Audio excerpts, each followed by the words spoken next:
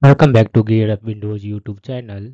In this video, we will guide you on how to show or hide lock a screen background picture on sign-in screen on Windows 10 PC.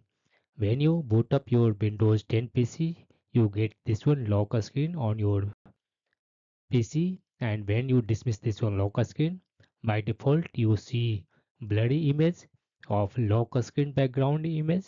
In case you want to enable or disable this one feature, you need to open Windows 10 settings option.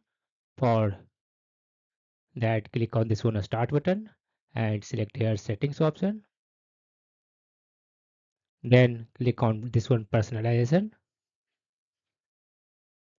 Click on lock a screen. Here scroll down to the bottom and you will find this one option. So lock a screen background picture on the sign in screen, and in case you turn it off, you will see a solid color background in the sign in screen, and when you will enable this one option, you will see a lock screen background image on the sign in screen that will be blurry